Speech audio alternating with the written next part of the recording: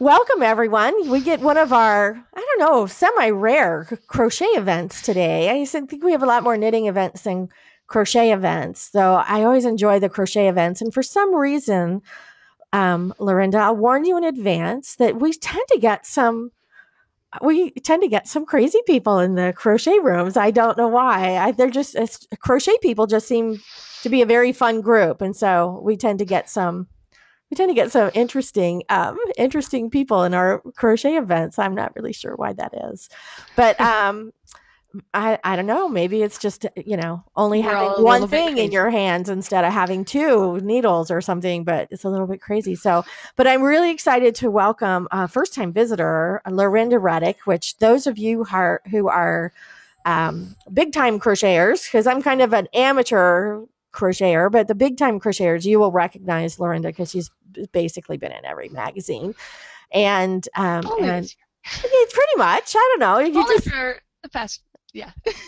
yeah. So, Only for a couple of years now. but Laurinda has come up with this crazy new technique that actually doesn't give you an ugly wrong side of your crochet. And that's kind of a big, I love color work. I am just a huge fan of color. I can't imagine knitting anything in just one color.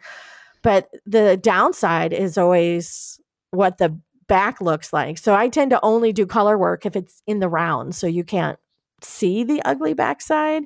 So I never use it for things like scarves or blankets or anything where you're gonna see the other side of it. And especially with scarves, where you can try to mush them around all you want, but the bottom line is the back is going to show. So this is really crazy, and crazy in a good way. Crazy in a good way. So I'm glad you're here to talk to us about it, Laurinda. So tell us about really how you got started with crochet and designing in crochet. Let's see. It's a long story. I started in junior high school. I had about a mile walk home, and halfway up the second hill on the way home was my campfire leader's house, and she was a stay-at-home mom and would usually be doing a craft. And one day she was making granny squares, and she um, taught me how, and I still have a Christmas tree skirt I eventually made with those granny squares. Oh my gosh, almost nobody I've met ever has the first thing they made. That's crazy. It's an heirloom now. Yeah. Yeah, those first couple, the that and my first blanket, I nobody ever taught me to weave in ends, so I have a whole section on that in the book because I know, and I always try to include specifics of how to weave them in when in my patterns because nobody ever told me leave long ends, weave them in. I had little tiny ends. I'm like, Oh. little tiny. I have this blanket where you change color almost every row, and they're little tiny. That was the one perk of using the acrylic yarn. It hasn't gone anywhere. It's 20 years later. It's still those ends haven't come unwoven. I will have to say that But might be the only perk of using, exactly, like, yeah. especially where I've moved on, obviously. yeah, if we're talking like, yeah, obviously we can see part of your, we'll just say part of your stash behind you. But that's the thing about those acrylic yarns from like 20 years ago. They were indestructible. And I'm sure they'll be in landfills in 300 years. Those whatever's in there is still going to be intact. You can't kill it no matter what you do to it, even if you try. You probably light it on fire and it's still going to survive. So Well, so I you still but you obviously, graduated. You graduated yeah, yarn, but you also yeah, graduated what you were working on. yeah. Over time, I'd stop and pick it up as each time through high school and college, I'd meet different people who taught me different things along the way. And actually, in high school at a church camp, a friend was doing these tapestry crochet beanies, and I found out recently that she actually learned to do that technique because she was making them for the Rastafarian shop that she worked at, so they could sell these beanies. Oh, how funny. And she had taught me this technique, and so that was all I really ever learned. I only learned from picking things up from people. We didn't have the internet back then. And so that's what I had learned about color work was carrying the yarn. And I'd made some kind of crazy things over the years with made this great sweater that was my not quite boyfriend sweater because my we weren't he wasn't my boyfriend yet, but now he's my husband. Well, see, 18 there years last so month, you, so so you broke the sweater curse, huh? yes. Yeah. Yes, and it was colorwork, so I still have that around somewhere. I'm like, I need to take that to classes as an example of it was carrying the yarn, and I did double check in it was a whole book of what they called jacquard back then of colorwork sweaters, and there's very little instruction of how to handle those yarns. And at one point they do say carry the yarn, so I guess it was, but carrying the yarn under double crochet, you see those colors peeking through. And so then about 4 years ago, well, 8 years ago when my son was born, my dad, who had been the knitter in the family but wasn't knitting in those in my early years when I was learning, so I hadn't learned from him, and he picked it up again when he was expecting his first grandchild, my son, who just turned 9 last week. And his first project was this crazy intarsia Afghan knitted with little tiny animals all around it, and it was done in the Oh, round, but it was in Tarsha. And so I'd seen him doing this, dropping and picking up, and he went on to design a whole line of scarves that were all. He's also a musician. He was putting out his CD, and he designed oh a my scarf, an gosh. intarsia scarf. Yeah, I have my You have an artsy family. yes. And so he did these scarves, and each one is an intarsia image from that he was making them for the composer of each piece of music on his CD. And so he took either the cover of the music piece or an image that was related to it and put that in intarsia. And he was so frustrated that he couldn't do it reversibly. And so let's see, July 1st in 2011, I got it into my head I was going to make a Mystery Machine Afghan for my son. We were doing a Scooby-Doo birthday party, and Oh I God. was like, oh, I want to paint my van to look like the Scooby-Doo van, and one of my friends jokingly said, why don't you yarn bomb it? So I started picking up yarn and in the right colors and stuff, and then I realized that would be a lot of crazy That's a crochet, lot. but I could just Yeah. do an Afghan that looks like it. And so I just thought, oh, well, I'll just take the picture and put it on graph paper and go. And because I generally work in double crochet or half double taller stitches, I just kept going. And um, Oh my oh, I God. see people were talking about Red Heart, and I did Yeah. want to defend, Yes. It will acrylic live yarn is still forever. great for Yes. Afghans. Yeah. And I will say But it's, acrylic yarn has come a long yeah. way in 20 years as well. And it's like a That's what you were Barocco talking about. Is that 20 years ago? Yeah. 20 years ago. Oh my God, it was horrible. It was so scratchy. You couldn't even stand to have it in your hands. And they said Red Heart Yeah. will live forever. And yeah, which I agree. And the Barocco line of like their comfort yarns are so Yes. crazy That's soft. what's on the And cover of the book too. yeah. Yeah. Oh, is that a Barocco yarn? That's what I ended up using for each. Yeah, that's the comfort, and I ended up using that for each of the individual squares in the book. And I Yeah. also have one in Red Heart's new With Love, which is kind of in between their soft and the regular stuff. It's a really nice, you know. And because that was my big challenge was looking for washable yarns. I'm making Mm, Afghans. yeah.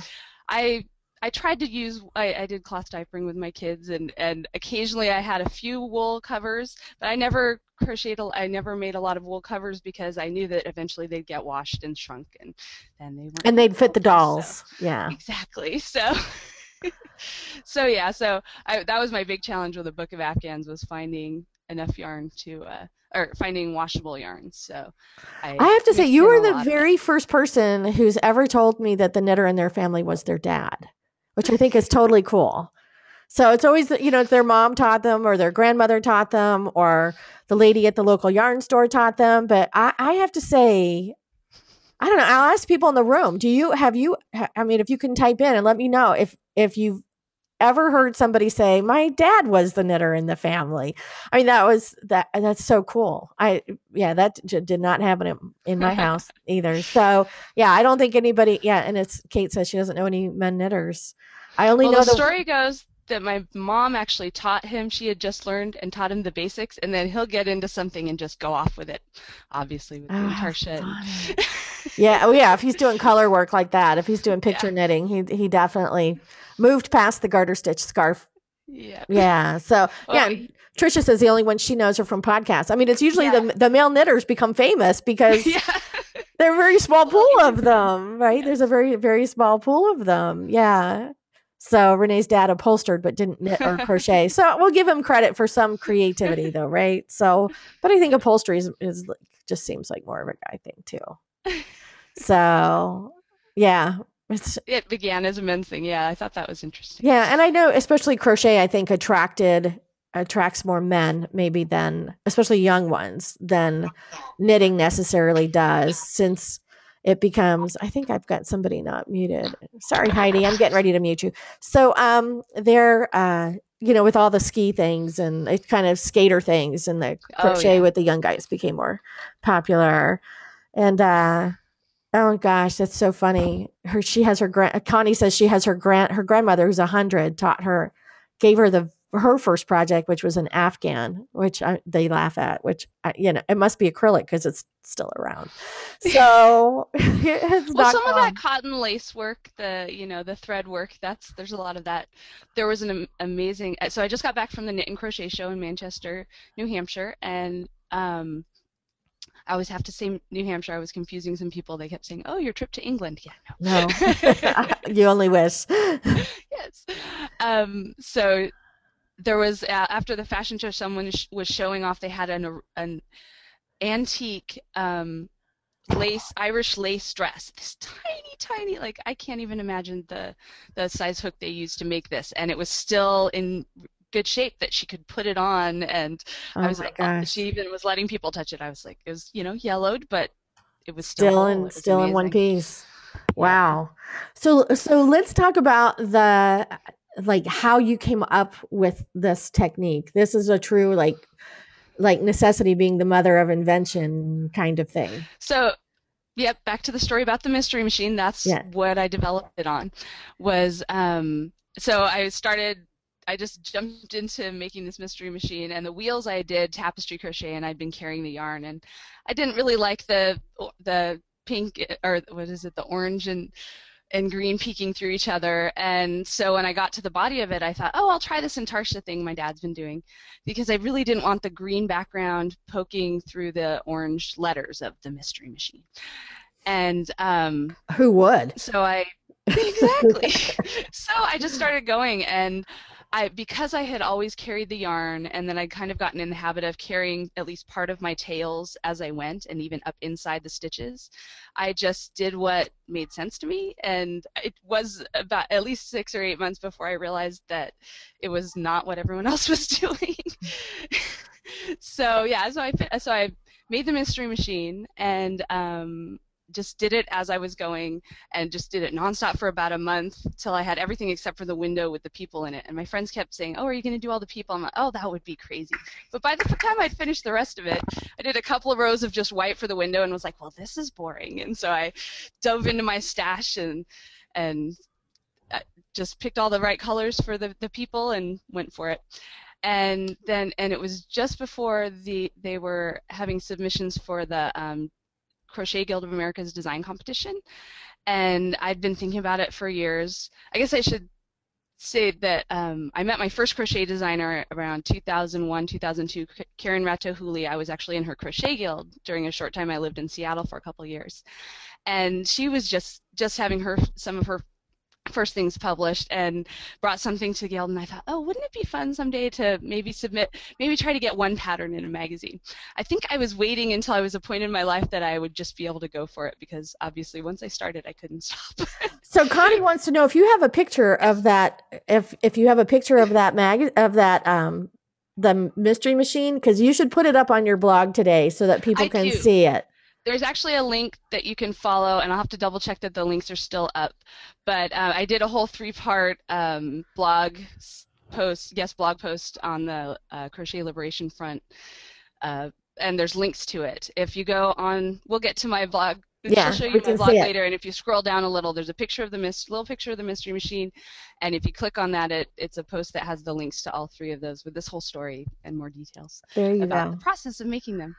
So, and my So little cat window keeps shrinking, so I have to make it big. Yes.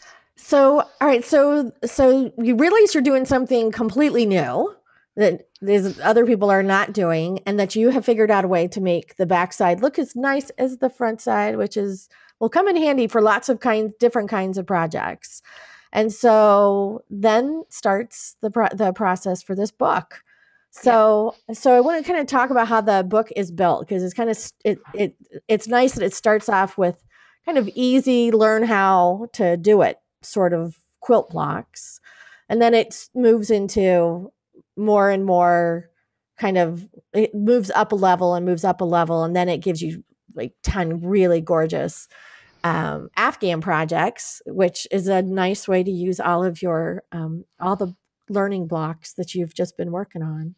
So it's Yeah. great. So we start with kind of like basic linear kind of shapes, right? Yeah. Yeah, we start with the upright stitches just because it's easier. It's just the easiest way to start. There's one little change that you're making in the way you make your color changes that I call the yarn flip, and you kind of have to see it to. But there's great illustrations throughout the book. I took pictures of everything step by step, and then Charles Both, who was my tech editor and illustrator, and he actually was sort of what inspired when I first started submitting patterns. I took a pattern writing class with him, and we got chatting afterwards. And when he realized that I had this unusual technique, he said he was the one that suggested you need to come up with a pattern that teaches the whole technique. And I see that question. I'm going to that teaches the Yeah. whole technique, and um, propose an article or something. And so this actually originally the first three blocks or so in each of the sections were the teaching ones that I had developed as like a 12 block. I was thinking of like a crochet along every week, do that, Yeah, or every month do a new block. And So Kate wants to know if you have a million ends yes. to sew in with this technique. So there are quite a lot of ends, but like I was saying about how I would tend to carry my yarn ends, I have a whole section on weaving in ends, and I have a number of little tricks. Like when we get to the one that shows the spiral square, I have these little tricks with where you switch back, or if you need the yarn over here, you can do. And so I've just developed all these little things to help save on ends. There's still going to be a beginning and ending end of each color section. But wherever possible, I tried to carry the yarn, but only under or over the same color, so that you're You don't not get that show having through. those. Yeah. Yeah. And I in that's one of the things in the learning blocks. I actually tell you where to carry them, because I want you to get used to that. Okay, you can carry the yarn here, and this will help you get to there. And my other main thing that I do is just I carry whenever I start a new color, or I carry the yarn for the couple inches, and then I leave just a little end. So then you're really only having to weave back in one direction, in the other direction to lock it up, and not have as much weaving in ends. But I have to admit that I did actually hire my best friend to do a lot of the end weaving in this, because I had 10 Afghans to make in Oh, 4 yeah. months. No, And I no, realized I no. might be able to make the Afghans. And because it's such a new technique, I didn't have any contractors trained up yet to do it. So Oh, yeah. That's a challenge because you can't just hire a contract crocheter to do it for you because exactly. yeah. So I'm getting there. Yes. So it's fun. Yes, as the contractors need your book so that they Yep, can learn this exactly. technique. Well, and because, anytime you're doing anything that's color work, those ideas about how to carry the color and how to avoid all those ends is going to work no matter what you're working on. So, yeah, I agree. So this is this is like really cool. So now and this is a step up. This is working in diagonals, Yep. right? So, Yes. And I think these are all the diagonals just in half double crochet. So all the picture squares are also just in half double, just because they're easier to explain. I did my first couple of pieces in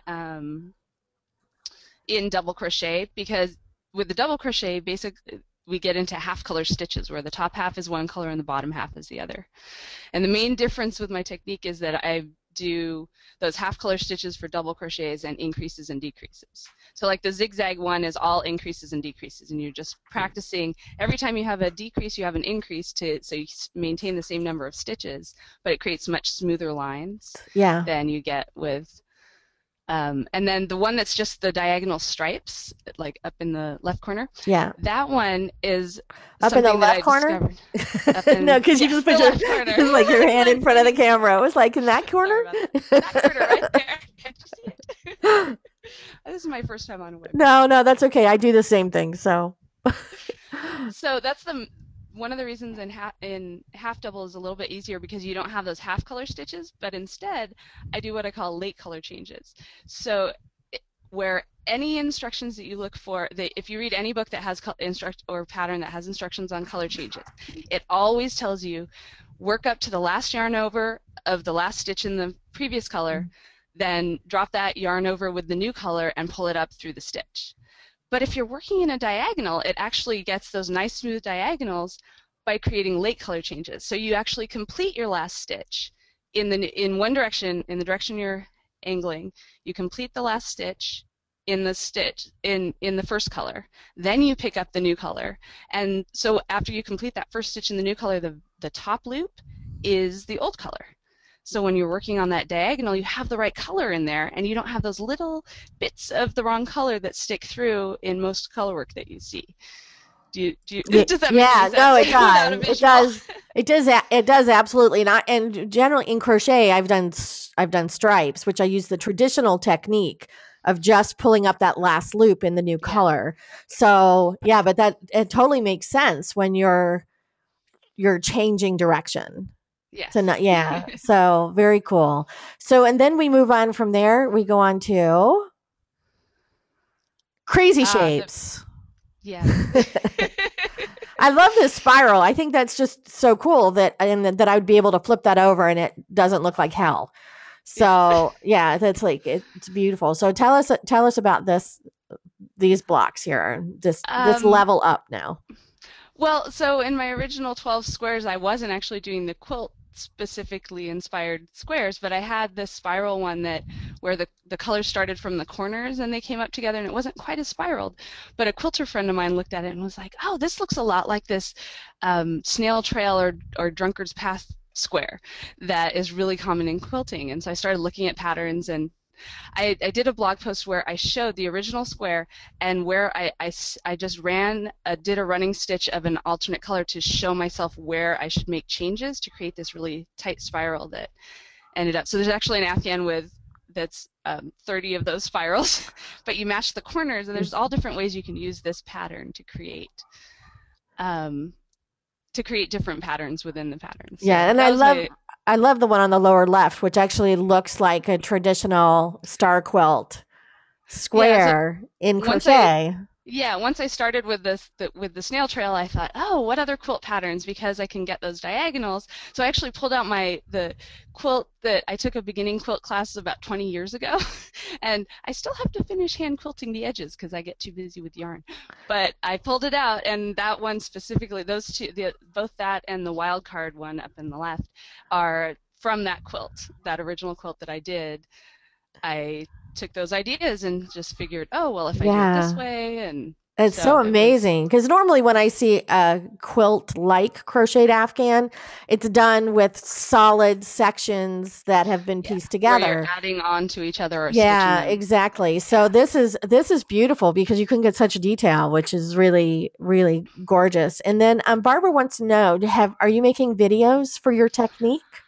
I know you're teaching I'm, classes. yes. Yeah. Yeah, I'm, we're working on it. I'm left-handed, so this is the main, and Oh yeah. being left-handed actually comes into to play with the pictures in the book. That someone that saw my book recently was like, so where's the cutout that shows the reverse side? And there's only a few of the Afghans where they've flipped over a corner, or they've taken the picture just right so you can see both sides. And a lot of times you can't. But the thing to keep in mind is because I'm left-handed, the side you're seeing is actually the back. When I was Um, working, I yeah. get to the end, and if the right-handers consider the first row their right side, I consider that my wrong side. So my right side is your wrong side. So this is actually the back of everything, all Oh, these pictures. funny, funny. But back to videos where I'm working on it.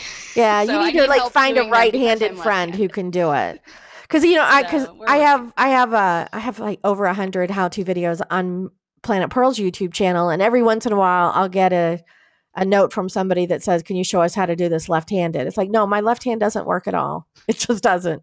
I'm so severely right-handed, so it is hard. I think for people because to reverse it, figure it out in reverse. So I think left-handed people are best if they're going to talk to knit, either to be taught with both hands ambidextrously to knit right-handed, or to learn from somebody who's yeah, Mooskers here says she's left-handed, to learn from somebody Well, who can teach them left-handed. my first crochet book I actually independently published so that I could do a completely left-handed edition. So it's the first book ever written, and it's a learn to crochet sampler. So yeah, I like this sampler concept for teaching things, and it was so I took all the photos left-handed. It's the first book ever written entirely for lefties, and then flipped over for the righties. Oh, how So funny. Yeah, usually right-handed people get the first crack at it.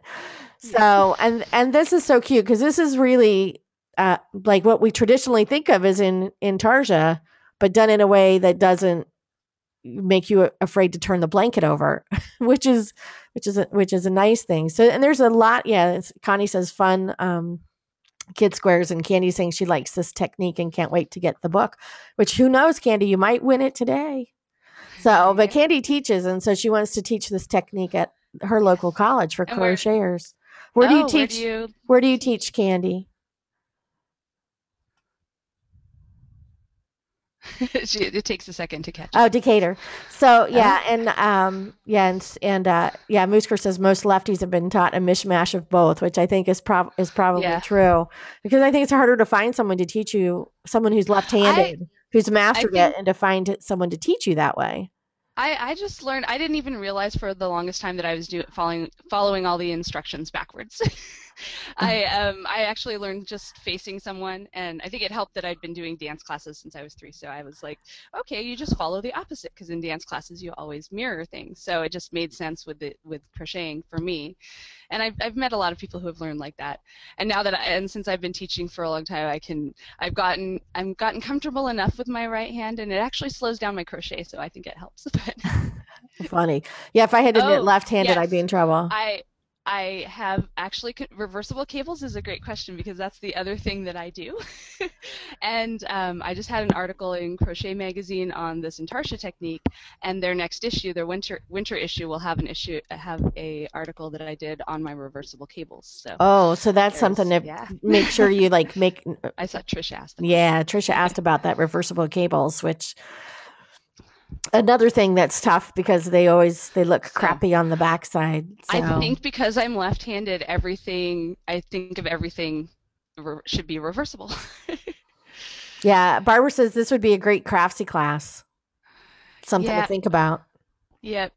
When you Well, have time, because I know it's just even just from doing my yes. own videos, I know it's just very, very, very time consuming to Yes. do them. So Yeah, if yeah, it hadn't been for this, it was being something so new, I might not have rushed, done things so fast because I have a 4-year-old still. So I'm kind of holding off for her to get into kindergarten at least before I start doing a little more traveling and that sort of thing. So yeah.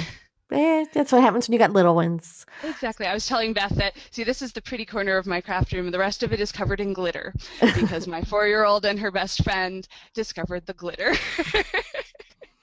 You'll be finding it for months. Oh, So yes. yeah, it's like after you take your Christmas trees down, you find glitter in the corners of rooms just forever. So good luck with that.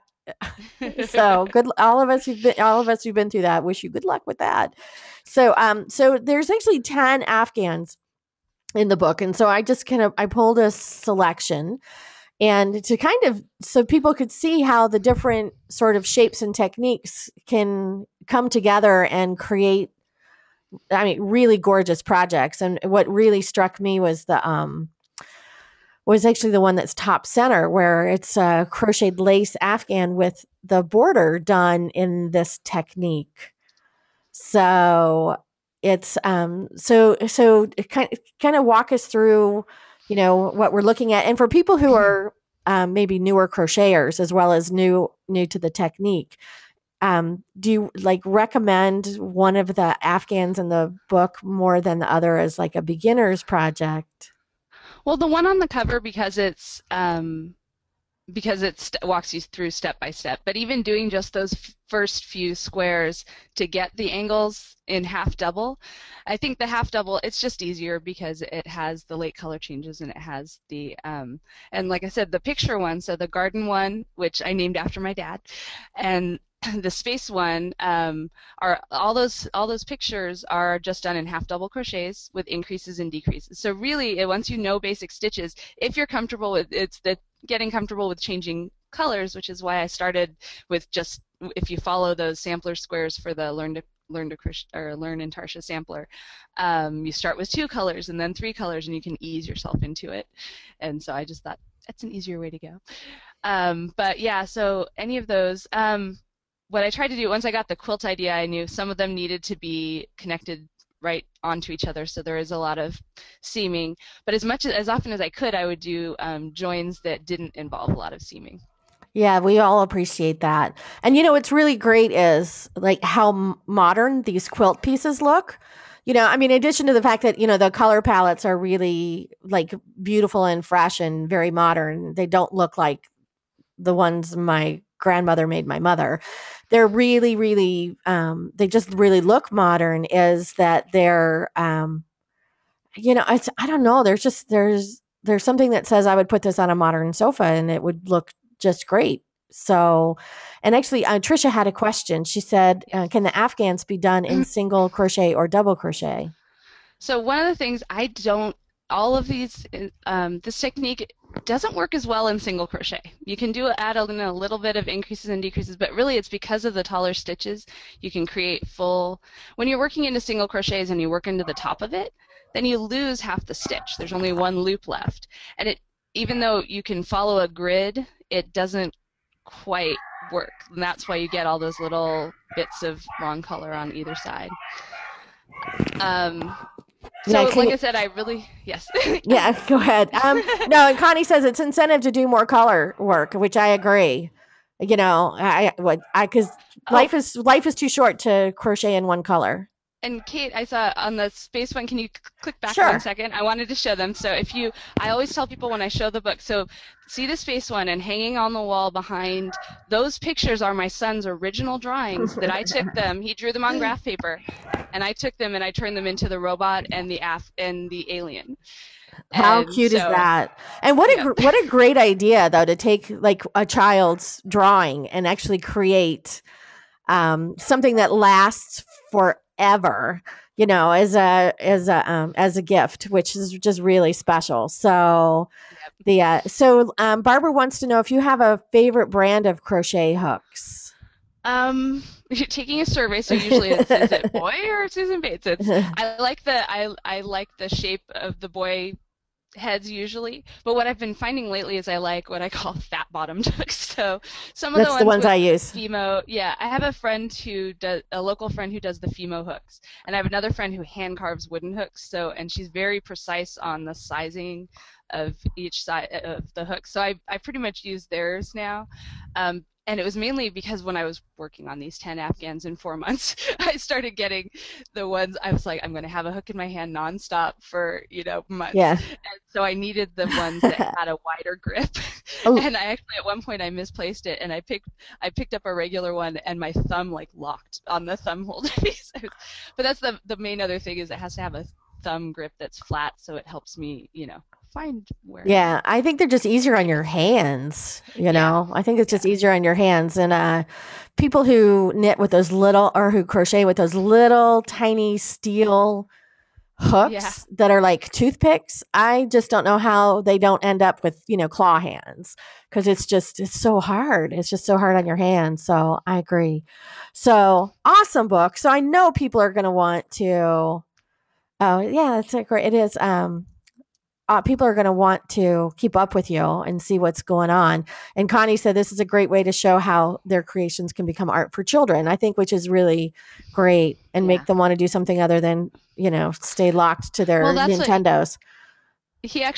we did those drawings. We developed that particular blanket for a little boy. A friend's son was going through brain surgery Oof. for the second time in as many months the week before Christmas. And so I got this idea. I had just gotten the book deal and I was like, we need more boy images in here, and I'll just make them the right size in case I can get them into the book.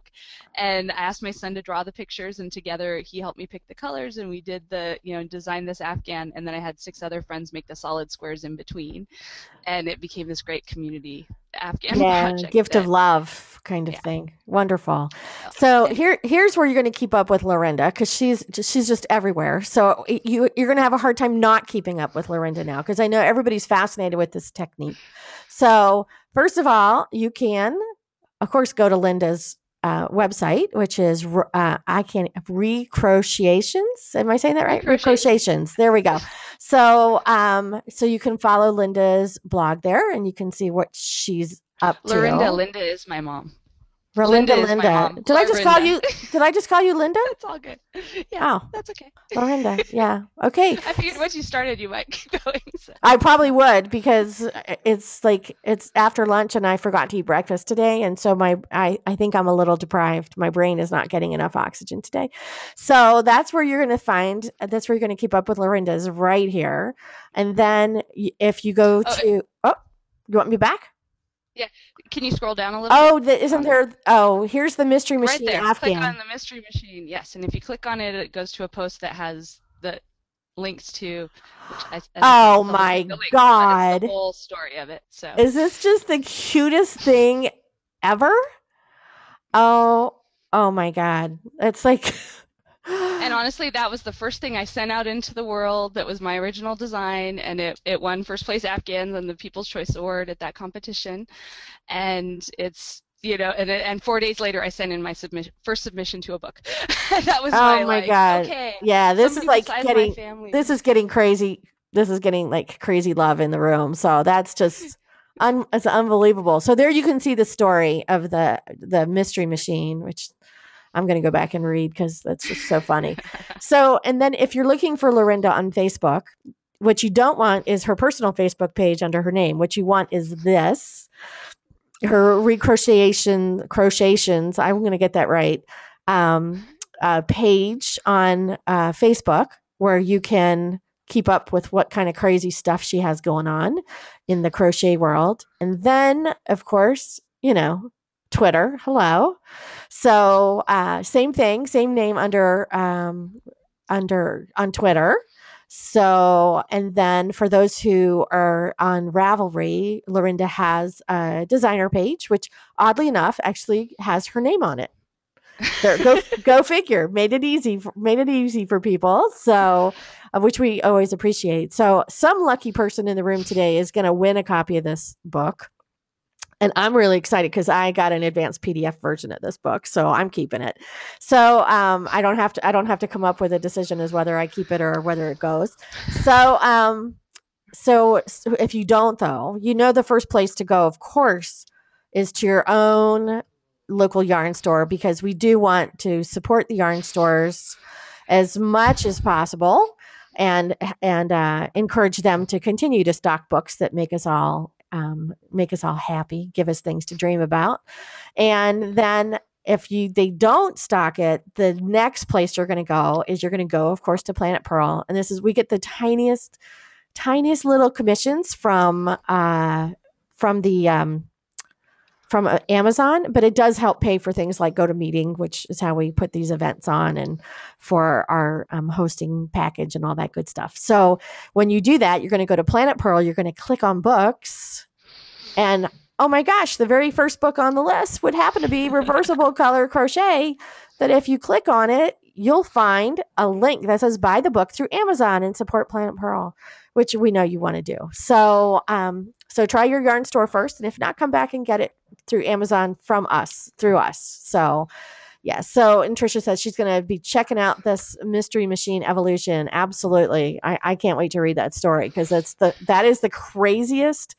That is without a doubt the craziest Afghan I've ever seen, knitted or crocheted. So it's awesome. So God bless you, Laurinda, is all I can say. Cause I'm looking forward to actually now upping my crochet mojo and doing some color work. That's neat. So yeah, I'm inspired now.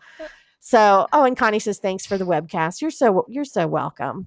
There's so much fun, and it's a chance, for people who design to actually meet the people who knit their stuff and crochet their stuff, which is also cool for those of us who write and design. So, very nice.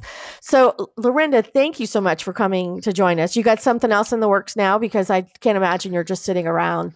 like eating bonbons.